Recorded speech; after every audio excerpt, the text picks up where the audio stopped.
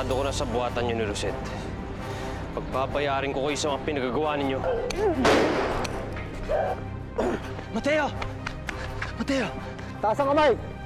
Huwag kang papalag. Sandali lang, wala akong ginagawang masama. Ano ba? Sandali lang! And finally, out of the picture na yung Mateo na yon. And that's for good. Pinatay ni Eric si Mateo? O, diba? Good news. You know what?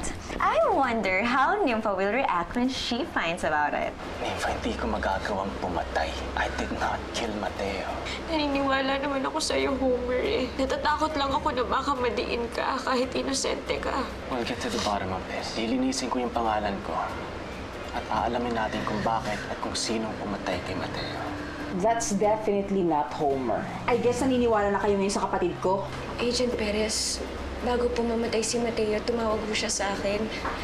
May importante daw po siyang sasabihin eh. Posible po kayong may kinalaman niya sa pagkamatay niya? Kung konektado nga to doon, kailangan nyo din mag-ingat. Ilang beses po nang niligtas ang buhay ko at ng pamilya ko. Tutulong kami sa mga pulis para maresolba ang kaso mo. Ngayon, kami naman ang magbibigay ng katarungan sa pagkamatay mo, Mateo. I would like to extend my condolences sa mga loved ones ni Mateo. Or should I say, sa secret loved one niya. Alam mo, Crisel, kung ako sa'yo, iwanan mo na tong si Rosette. Habang buhay ka pa. Walang sinisino yan. Crisel, kung totoong nakikiramay ka, tutulungan mo kaming hanapin si Eric. O baka naman, tinutulungan niyo nang magtago yung tao. Are you accusing me of harboring a criminal?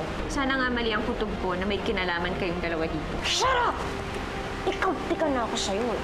Papatulan na talaga kita. O baka naman gusto mong sumunod sa libing ng kalukadidang mo. Ikaw ang unang ibuburol kaysa sa akin, Rosette. Sino mas demonyo sa atin? Eh, ikaw nga itong parang wala kang pakialam na saktan ako kahit buntis ako. Mas demonyo ka. Ginagamit mo pati inosenteng bata para sa mga kasamaan mo. Nimfa, Rosette, stop that. Ano ba? Homer, siya ang pigilan mo. I'm just protecting our child from that woman. Eh di sana hindi ka pumunta dito. Please lang, Rosette. Umuwi ka na para wala nang gulo. Sige na. Fine. Aalis ako. But not because of you, Nimfa. I will always prioritize this life in my womb. Kesa makipagpaligsahan ako sa iyo, Nimfa. Crisel, let's go.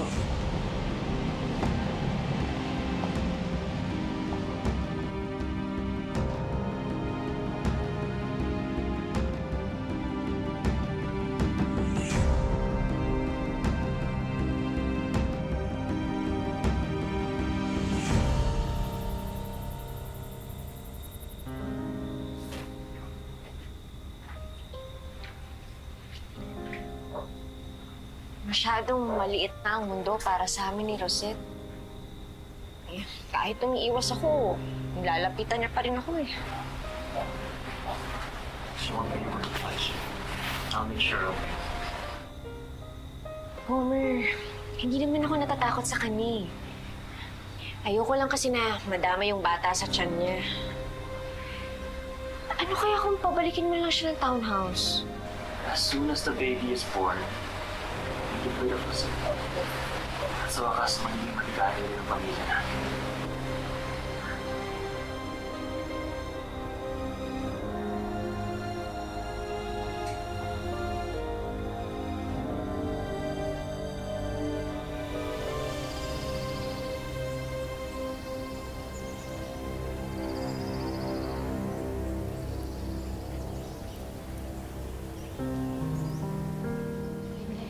Sikip na. Aray. Ayan.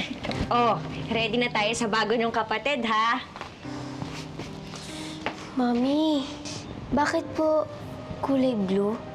Gusto ko po sana pink kasi gusto ko po baby sister. Gusto ko po little boy. But I want a baby sister, di ba? Sinabi little ko. Boy. Excuse me lang, mga bata, wag na kayong mag-away, wag na kayong magtalo kasi nga dapat mag-behave na kayo kasi magiging ate at kuya na kayo, di ba? Oh! You're right, Juliet. Magle-level up na nga sina Junic at si Lynn. Malapit nang lumabas ang pangatlong anak ko. While Nimfa, 0 pa din. At never makakascore kay Homer. Score? So tingin mo lahat to laro pa rin sa'yo? Alam mo, Rosette, hindi ko kailangan makipagkompetensya sa'yo. Alam naman natin pareho na sa huli, sino bang mananalo? Nimfa! Huwag ka nga masyadong atat. Kaya ko pa ngang mag-mall para bumili ng mga bagong gamit sa baby ko. Sa totoo lang, sobrang cheap nitong ginawa mong nursery room. Rosette, papaalalahanan lang kita. May kasunduan tayo. At pag silang mo, mawawala lahat ng karapatan mo sa mga bata. Pag naampun ko na sila, ako na ang kikilalanin nilang ina. At wala ka ng say sa lahat ng bagay na concern sa bata. Ipapaalala ko rin sa'yo, Nimfa. Sa papel lang yun. Dugot laman ko pa rin ang mga anak ko. Huwag ka na kasing mangarap na magiging ina ka. You can never become one like me. Ambisyosang impostora.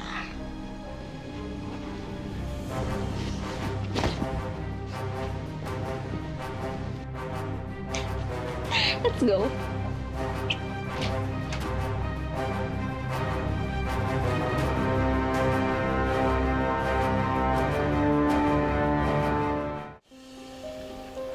The Saavedra group of companies struggled this year. But just like Homer, we managed to survive and come back to life. Thank you.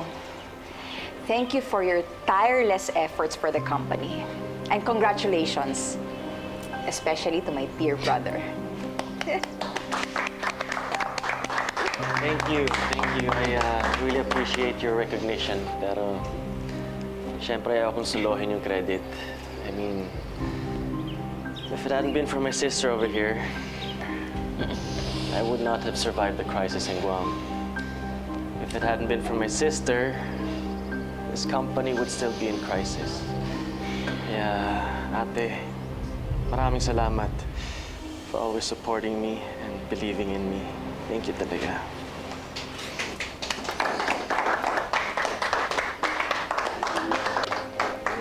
Salamat, ah.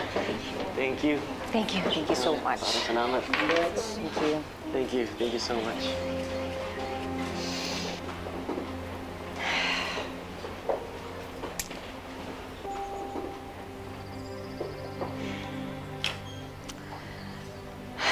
Well, okay naman na dito lahat sa opisina. But, how are things at home? May tension pa rin, but I managed to keep in check. Yeah. Malapit ang mga anak si Rosette. But honestly, excited din ako na makita yung pamangkin ko. Yeah. Ako rin. Sobrang excited din ako na makita yung baby ko. I mean, gusto ko lang maramdaman ulit yung saya ng pagiging tatay. Yung matutunan lahat ng problema ko kapag narinig ko siyang umiyak. It's gonna be a symbol of hope and new beginnings para sa amin. Magsisimula rin kami ulit ng pamilya ko. Kasama na si Nimfa. At pag-alis ni Rosette, oh my gosh, mawawala na lahat ng mga problema namin. Yun lang naman talagang gusto ko eh. Magkaroon ng tahimik na buhay na walang masamang nangyayari. One step at a time.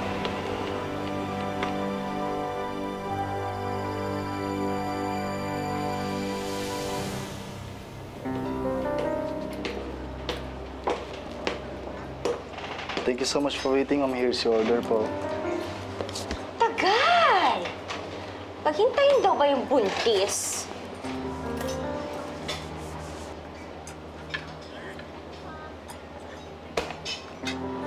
Di ba sabi ko sa'yo, well done? Eh, hello pa to eh. Tingnan mo, may pula-pula pa. Sorry po, ma'am. Balik mo yan sa chef. Bilis! Sorry po. Saan ka na ba? Ayoko nang maghintay.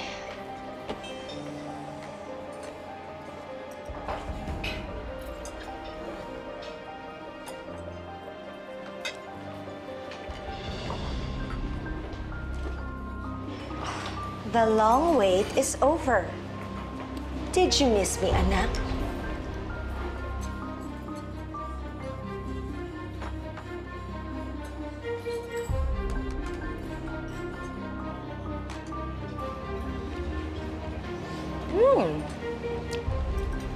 Masarap siya. Pero mas gusto ko ang medium rare. Yung may pula-pula pa. Sa akin naman talaga dapat yan. And that's how I want my steak. If you want to get what you want, you have to pay the price. Kailangan, bigay mo sa akin ang allowance ko. Saan mo ba dinadala ang pera? Don't tell me na walang natitira sa buwan-buwan na binibigay ko sa'yo.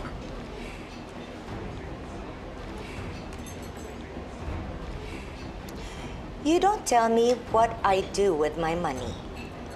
Yun ay kung ayaw mong sabihin ko kay Homer na may kinalaman ka sa pagkakabaril kay Nimfa. You shut up! Sige, ipagkalat mo pa sa mundo. Mas gusto mo yatang mas maaga akong evict ni Homer. Why then? Baka yan na ang huling entrega ko sa'yo. Bilang na lang ang araw ko sa mansyon. At oras na ipanganak ko to, itatapon na lang nila ako na parang basura. So, susuko ka na lang ng basta-basta? Gaga, don't you know you have a very strong weapon? Ayun o, nasa tiyan mo. Kailangan, gamitin mo yan to take your rightful place sa mga Saavedra.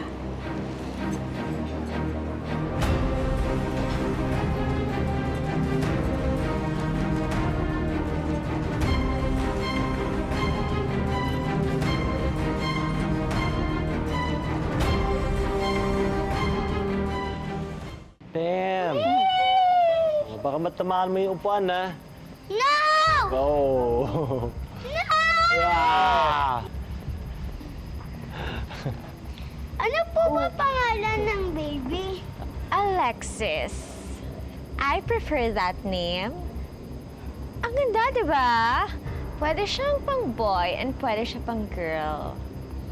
Actually, Rosette, nag-usap na kami ni Nimfa at ipapangalan namin siya sa mga magulang niya. Naisip ko, pag lalaki, Oliver. Pag babae naman, Fatima. Ang creative naman ng parents mo, Nimfa. What an interesting taste. At least, kahit simple yung mga magulang ko, masaya naman kami. Para mga pangalan namin. Well, it shows. Ano bang gusto mong paratingin? I'm sorry. Emotional lang talaga ako. Buntis ako and I'm just so sad. Pati pagpapangalan sa anak ko, wala akong karapatan. It's okay. I totally understand. Come on, Rosette. It's just a name. Besides, pwede pa naman kami mag-usap ni Nimfa eh. At kahit ano pang pangalan niya, mamahalin ko siya bilang totoong anak. Mami, bukas na nga po pala yung field trip namin sa zoo. Ay, field trip niyo daw. Sabi po ng teacher ko, pwede daw po sumama mga parents. Ayan naman pala eh. Sasama po ba kayo, Mami, Daddy? Oo naman! Ano naman, this family bonding is long overdue! Wait. Aalis kayo? Pwede ba ako sumama? Kaso... No, Rosette. Hindi pwede dahil kailangan mo magpahinga, di ba? Yun yung bilin sa'yo ng doktor. Well, I guess I have to sacrifice for the baby. So, mag-enjoy na lang kayo.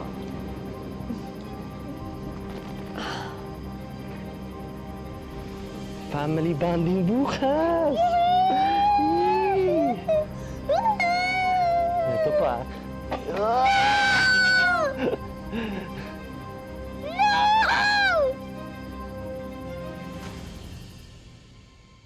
Ayun o, yun. Wow, ang cute ng bird. Ate, pwede ko po ba siya hawakan? Uy, teka, huwag ka nalapit dyan! Wag! Aray, Mami, ang sakit po ng pagyakap niya sa amin. Naku, sorry anak ha. Sorry. Nimfa, okay ka lang? Parang napansin ko na lately, nagiging magugulatin ka. What's wrong? Pasensya na kayo ah. Sa dami kasi ng pinagdaanan ko noon, pakiramdam ko parang may bigla na lang mananakit sa akin. Just relax. Kasama niyo ako. Poprotektahan ko kayo ng mga bata. Don't worry. Handa? Oh, ingat! Oops! Halika. Akin na yung baon mo. Bigat, ha? Ano? Ay, nagugutom ako. Ito na. Grabe kang baon. Hoy! Ang bigat nitong bag mo, eh. Sino may dala niyan? Ikaw ba? Huwag kayong magkakalat, ha? Opo, Tapos Mami. nyo sa tamang lalagyanan yung basura nyo. Ano ka ba? Mami, naiwan ko po ate yung lunchbox ko. Oh, di ba niremind kita kanina? Yun lang. Akala ko nilagay mo sa bag mo. Okay lang ba sa'yo? Ito na lang. No need to worry. Mommy Rosette is here with your lunch. Rosette?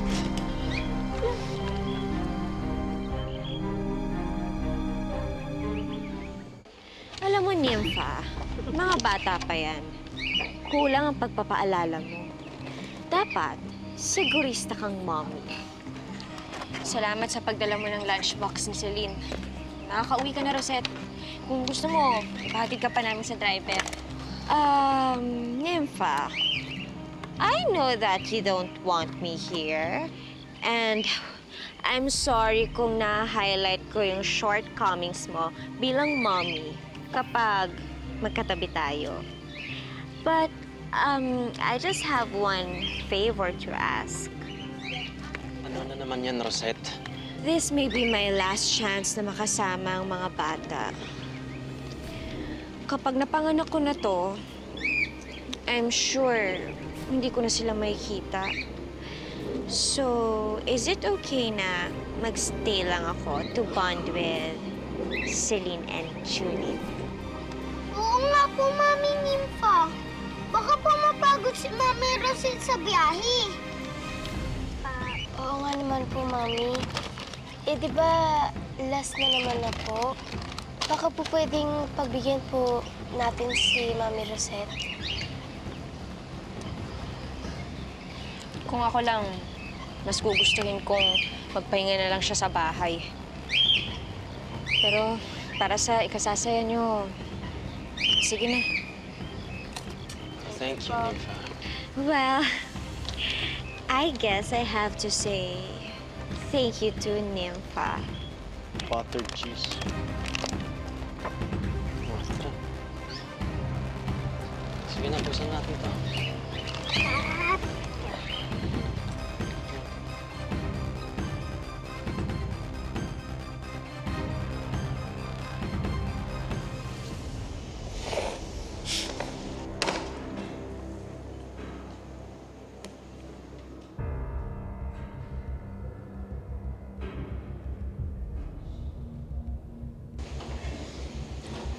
Boss, wala pa tayong balita kay Atty. Ilang pa na tayo rito. Parang hindi umuusan yung kaso natin. Relax ka lang, Ramil. Malapit na matapos ang magtitis natin.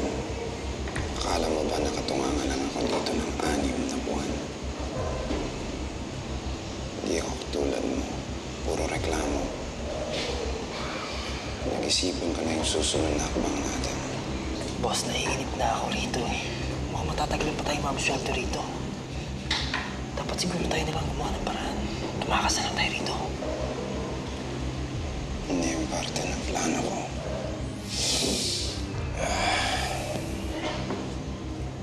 Hoy, Grupos! Sabi ng bata ko, kini-question mo raw pagka-mayor ko dito. Totoo?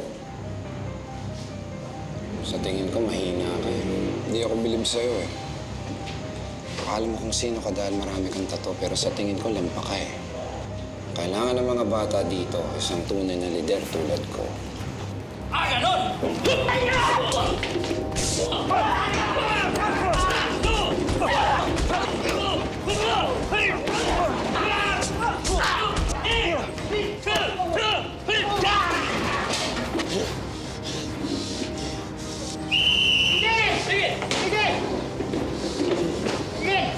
Sino ang nagsimula nito?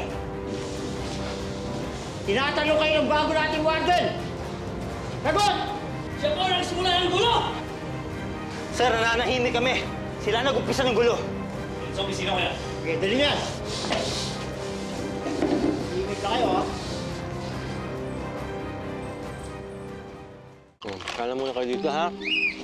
Usapan kami ni Mami Nimfa. Hey, come on. Thank you. Nagmamahal ka para sa mga bata. Pero alam kong galit ka eh. What's on your mind? Nag-aalala lang naman ako eh. Baka mamaya may masamang balak na naman yung si Rosette. I won't let her. Kung may susubukan siya, pipigilan ko siya. Okay? Be safe. Nasira na ang araw natin. Saka alam ko nananadya siya. Eh baka nga tinago niya pa yung lunchbox ni Celine para may dahilan siya pumunta dito. Okay, ganito na lang. Bigyan natin siya ng 1 oras kasama ang mga bata. Pagkatapos nun ako na mismo ang papali sa kanya. Ha? Sige na nga.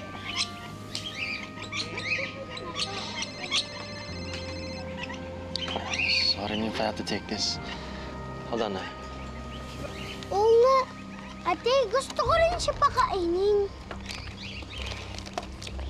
Diba sabi ni Mami, hindi tayo pwede lumambit doon. Behave lang tayo dito, okay? Wait. What's wrong with that? Ginagawa nga ng ibang bata, oh. Hay, nako, Junik. Go. Kaya mo yan. Junik, wag! Wag! Diba sabi ko sa'yo, huwag kang lalapit. Baka mapano ka. Sabi po ni Mama Rosette, okay lang naman po eh. Huwag mo nang ulitin yun, ha? Pasensya ka na, anak.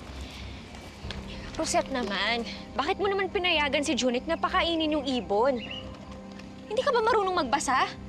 Ayan no, ang laki-laki ng karatula. What? I'm sorry, pero hindi ko napansin. Saka, pwede ba? Huwag ka masyadong OA mag-react. Wala namang nangyari kay Junik. Wala dahil pinigilan ko na sana ikaw ang gumawa. Ikaw pa naman tong totoong nanay nila. Oh, so you're questioning my way of raising my child? Excuse me, Nimfa. Magbuntis ka muna. Maniniwala lang ako sa'yo kung nagkaroon ka naman talaga ng sarili mong anak.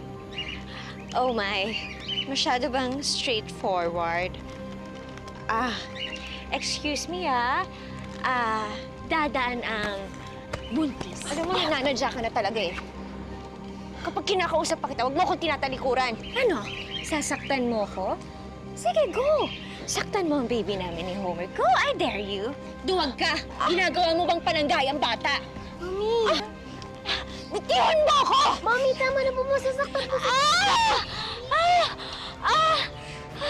Ano nangyayari? Homer, nagka-cramps ako.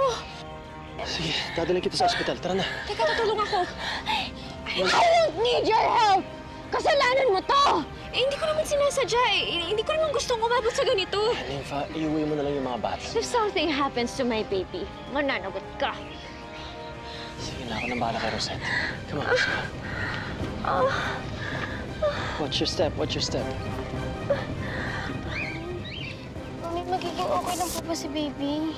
Sana po walang mangyari masama sa kanya.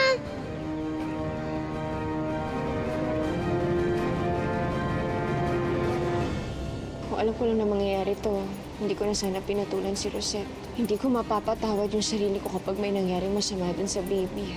Kung hindi talaga kayo magkakasundo, I think it's best for everyone na maghiwalay muna kayo. If it comes to that, you have to choose one. Sino sa bahay na to ang aalis? Ikaw o ako? Juliet, si Nimfa, nasaan? Ay, sir, emergency po yata, sir eh. Nagmamadali po siyang umalis. Pupunta ata ng ospital. Aksidente daw po si Didi. Anong oras siya umalis? Kanina pa po, sir. Mga 2:00 po ng hapon. Nandito na yung dalawang pinsan kong sinasabi ko sa'yo. Ano ba pagagawa niyo sa amin?